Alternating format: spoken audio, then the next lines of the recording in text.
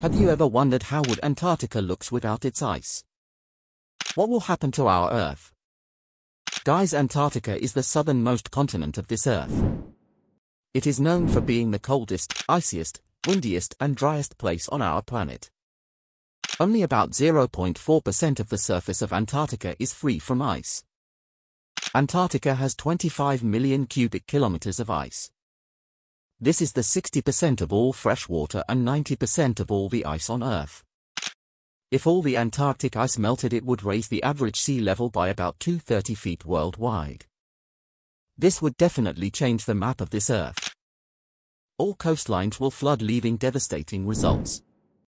Whole of the Florida, along with most of the Denmark, Netherlands, Bangladesh, and all the small islands would completely go underwater.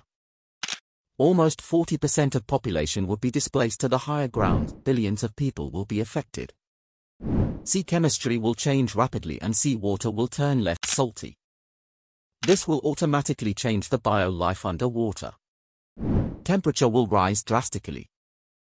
It is also said that if ice melts, it will unleash the airborne diseases that are hidden for millions of years under the ice beds, and the result will be catastrophic.